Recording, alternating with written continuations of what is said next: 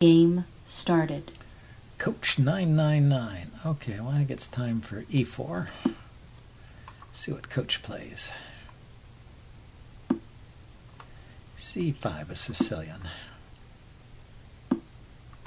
Okay, one of the e6 Sicilians. Could be a con or a Taimanov.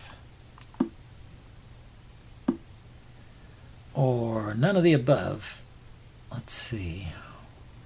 It's just attacking that pawn, so I guess I will defend it. Maybe it's still Taimanov if he plays knight c6, but this is a more of a Scheveningen setup here.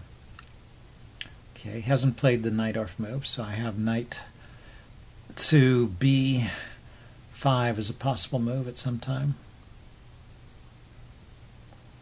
Let's see, you can also play g4 or g5.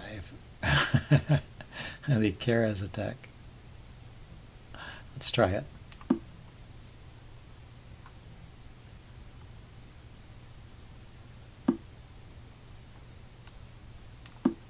Now he goes for the Najdorf move order, but I've already gotten this g5 move in, so, well, I'm obviously not going to castle kingside, or maybe I won't castle at all, and he's attacking over here. Let's see, if he pushes on, that's okay, because this is not a problem. He is f2 pawn, f7 pawn is weak right now, but can I get a piece on it other than the queen? Queen has a couple squares it could go to. Like I could play queen f3 here and then maybe h5 and g6 might be interesting.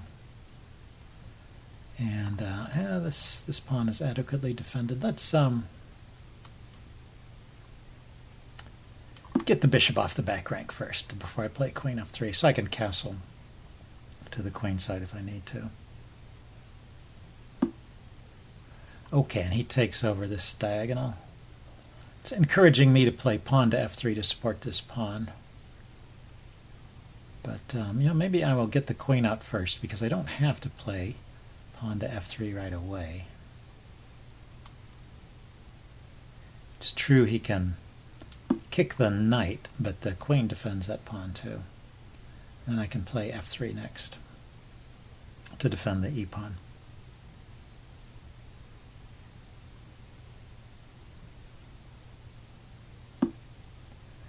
Okay, he kicks the queen with the knight. That's a bit annoying. Let's see. So if I go queen to f4, as long as I still have the f3 move, this knight can come here to g6. But, well, it might be a target on g6.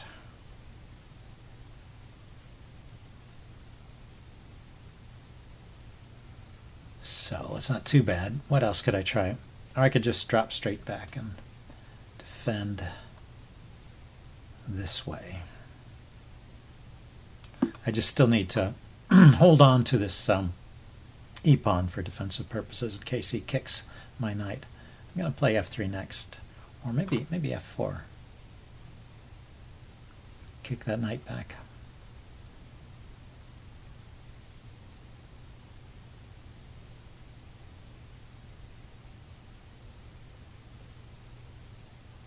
f4, knight to g6, pawn to h5. He could come in here, here, here. He has to go back to e7. Can't go to any of those other squares.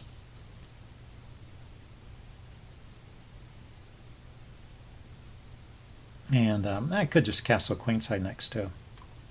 Put this rook behind my knight and opposite his queen. Can't be too bad. Yeah, so he kicks the knight. Do I want the knight over here or over here?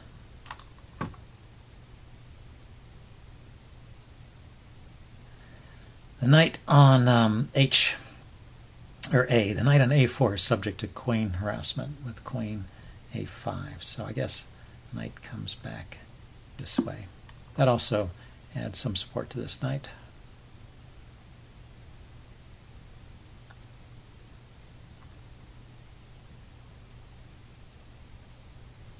Kind of blocks in my bishop, though. That's a bit, maybe a problem. Anyway, if he tries to take advantage of this pin on the pawn by playing f5, I take en passant, I think. Okay, but he just developed a knight. So can I play f4 here? Kick this knight back. Where is it going? He could go to... he can go to this square now. That's the problem. Okay, so let's bring this knight over here. Get it out from where it was in the way of the bishop. Take that square away from his knight. And yeah, he's going to have pressure on the c file. True, but let's kick the knight. Kick that knight first.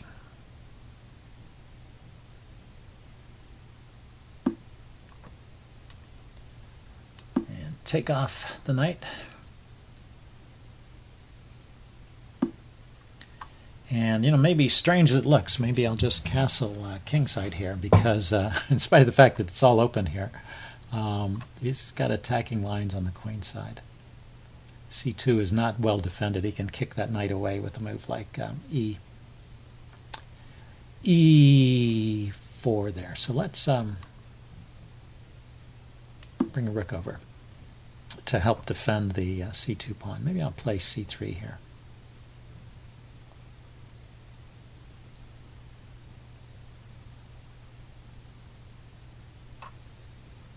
So, coach is playing an interesting game here. I don't entirely believe it. Okay, so he's going to fianchetto his bishop. So, if I play c3 now, pawn takes, rook takes, pawn takes. He can try and get something going there. Let's castle first.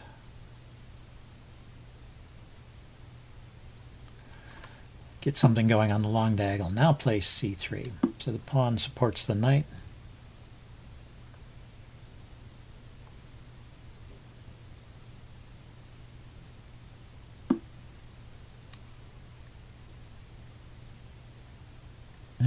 I have to take with the pawn here. If I take with the rook, can he take the knight?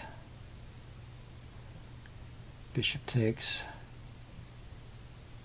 Takes the knight. I could take the rook, and then he could take the bishop with check. That's no good, so let's take with the pawn then.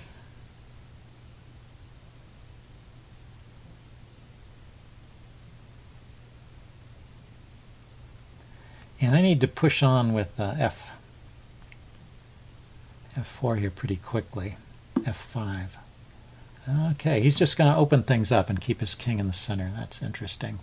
Let's unpin this pawn. Let's bring my queen over here to support c3 and the knight, and then I will push on with f4 here and try and open up some lines towards his king, just as he is trying to open up lines towards my king.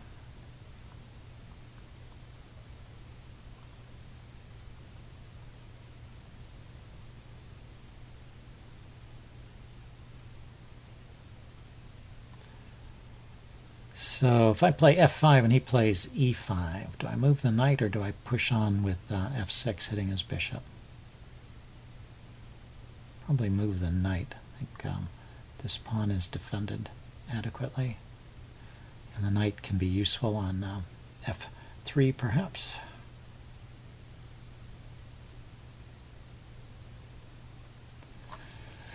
Yeah, it's interesting. He's got his pieces... well, he's got some of them active, but I don't quite see how his attack is coming together here. His queen's not participating. He's got both his rooks active.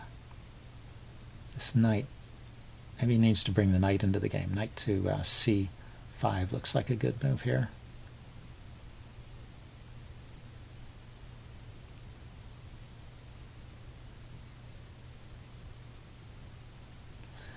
Because I'm not too sure how, well, I know how I'm proceeding. I'm proceeding with f5. I got to get that in, kind of regardless. Okay, so he lines up with his queen on the on that pawn. So that's how he gets his queen in the game. Let's see. I can defend for one more move. I'm playing my queen up to d3. But that runs into knight c4. I should have remembered that knight c5 idea, rather. Knight c5 hits my queen and adds more pressure to e4 here. So That's not so good. Oh, but his rook is hanging. Okay, so calm down and calculate. That's the answer. So queen d3 maybe is okay, hitting his rook. His rooks are not coordinated because his king never castled, so they're not speaking with each other, but they are active, which can be compensation sometimes. Okay, so he drops back. Now, can he play knight c4 now? That's a problem.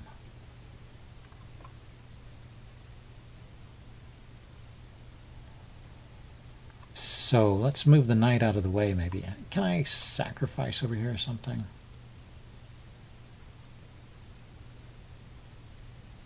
Probably not.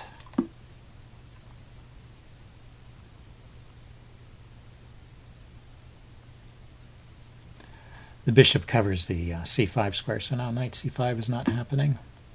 He's hitting my knight. Okay, let's defend the knight and attack his rook. My queen is hitting the my queen is hitting this pawn. I don't believe this. He's sacrificing the exchange here for no reason I can see. That knight was not doing a whole lot, so just taking that knight off for a rook, I don't see as that helped. I don't see as that helped Black's position here. So yeah, he had kind of a promising position. It seems to have gone downhill. So queen takes d6. Is that a move? He can play rook takes c3. Rook takes, bishop takes. Okay, now he goes there. So that kind of forces my hand. He's threatening to just take here. He probably could have taken already. But, well, if I take on c3, I'm hitting his rook, and he can't... if he plays rook to... oh, he's got a check! That was the idea. Well, I walked into that one. Okay, interesting. So do I have anything? Can I attack anything with my king? Nah, that's losing. Okay, I will resign. Good game, coach. I will White resigns. upload this and do a postmortem.